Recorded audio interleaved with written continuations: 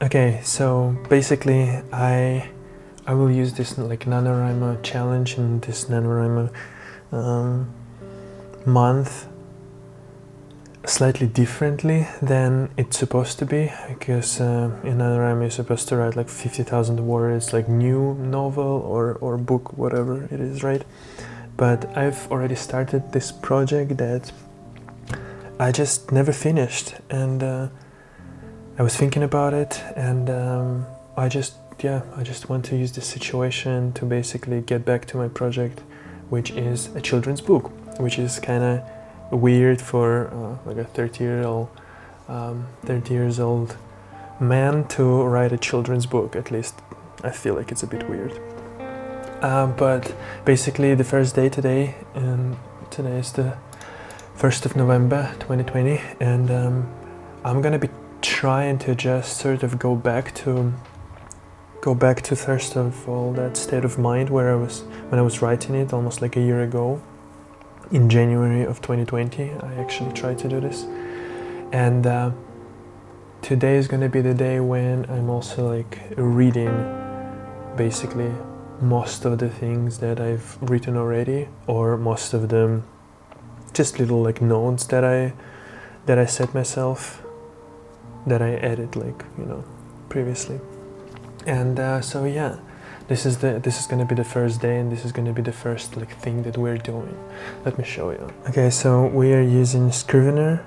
I found this this app like really useful, and especially this sort of outline mode where you can have your sort of chapters, or this kind of outline mode where you can set your sort of progress and stuff like that, which is, you can see like you can set like targets, you can see like the progress that you have in specific chapters and whatnot, which is, yeah, very useful. And it's very useful that you can sort of reorganize it also if you want later to kind of switch everything and stuff like that.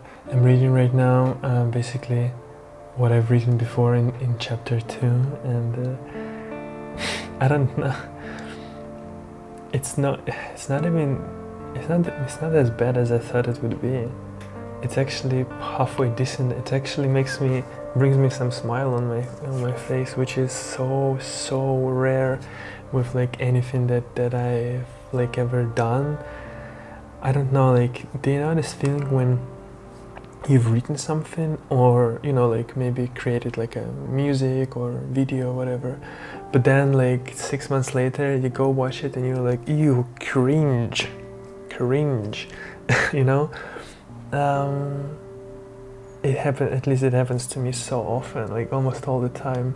And yeah, right now again, like 2 chapters, there's not even like 2,000 words yet written, I guess, but it's nowhere near as bad as I expected it to be. The only thing that I don't know whatsoever is what kind of age group this is supposed to be, because I am thinking about my protagonist to be about 10, 11, and I've been trying to do some research, like what are 10, 11 years old young people are like, you know? And yeah, I'm just, today is gonna be this whole day of like sort of going back to basically January of this year and trying to again like put back this information that I've, you know, researched back then, again, about what kind of habits children have at this age and whatnot, because again, I don't have children, and neither of like my friends or acquaintances or cousins, they don't have children of that age yet. Several of them have like 4 or 5 years old, and yeah, and but it's not the same age. So yeah, I'm just interested. I maybe need to like consult a couple of them to, yeah, maybe get a glimpse into like psychology of like children of, you know, at least like 5, 6 years old age, something around that age, what they do, what they like, stuff like that, because that probably will be helpful.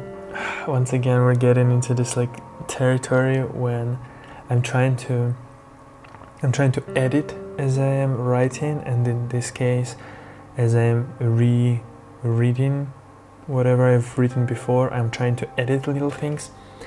And once again, I'm having troubles with grammar, especially how you structure dialogue, and like if there is like a portion of dialogue, then he said, and then continuation of dialogue, all those like little punctuations and whatnot, commas and whatever it is, because in Russian it's a bit different.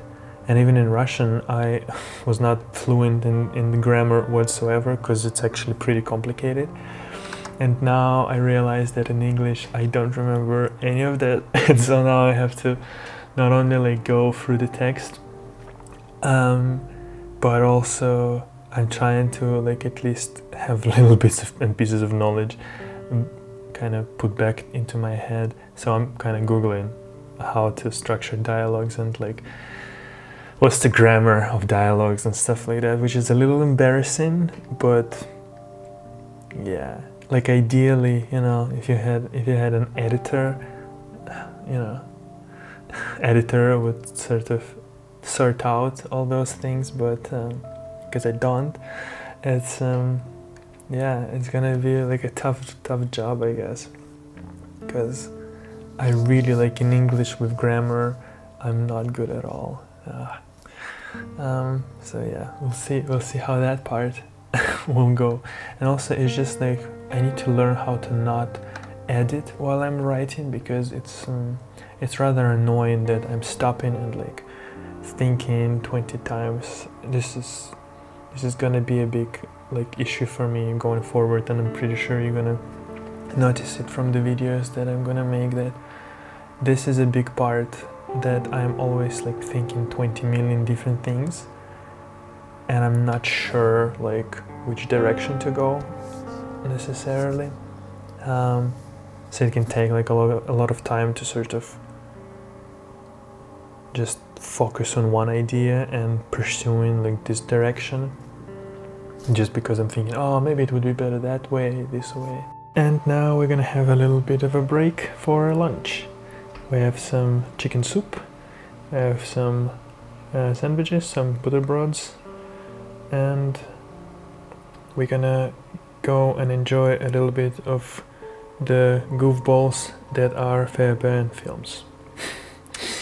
Okay, so it's been quite an interesting day. Again, I was just sort of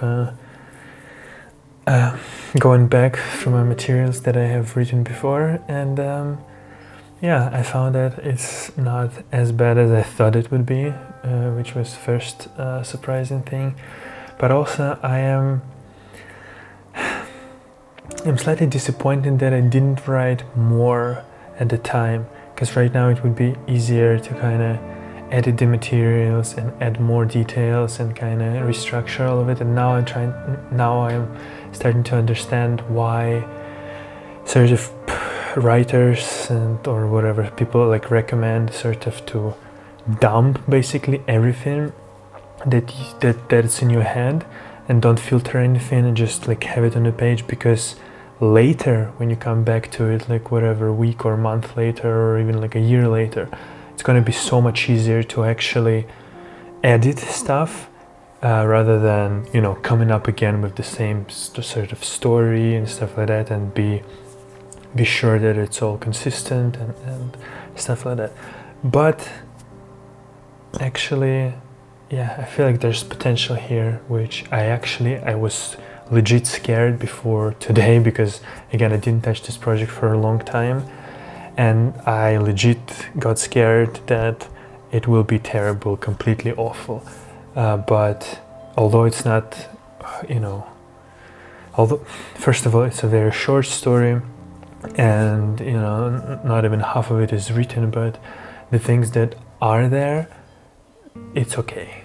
It's okay, and I'm more than happy with this. At least like certain moments, they legit put smile on my face, and this is as much as I can hope for anything, right? Because I can't guarantee that it will turn out to be great. I can't guarantee that any people will read it. I can't guarantee that people will buy it or anything like that, but what I can try to do is to do this sort of project, to write this little short book as best as I can, and so at least it would satisfy me, and at least if I gonna read it to myself, you know, later, whatever, to my kids maybe someday,